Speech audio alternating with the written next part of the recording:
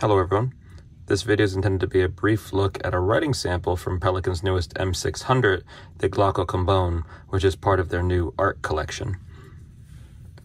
I purchased a medium nib with mine, and the purpose for a medium nib was just to get a little bit of kind of middle of the road width.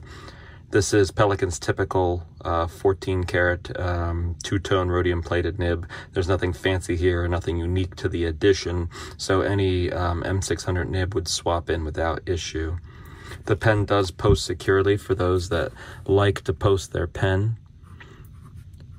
My nib came well aligned out of the box. There was no hard starts, no skips, and ultimately the feed is very wet, so it writes very well in terms of prolonged stasis. You leave it capped and you leave it in your drawer for a little bit, you bring it out, it's going to write. If you're taking notes and you don't cap your pen frequently, it's not going to dry out on you in an instant.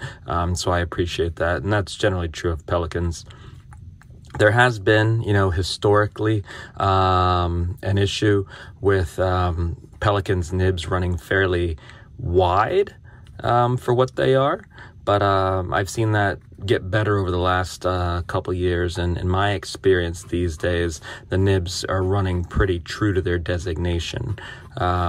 Unfortunately, there is no line variation, so you don't get any, different cross strokes or down strokes like you did with the old vintage nibs. However, the nib is dependable. What I'm using here for an ink was Pelikan's own 4001, the Dunkelgrün, or dark green. I haven't used that one in a while, and I thought it was a nice one to pull out. It definitely flows nicely in this pen. So that basically is a brief look at a writing sample from Pelikan's M600 Glauco Cambon.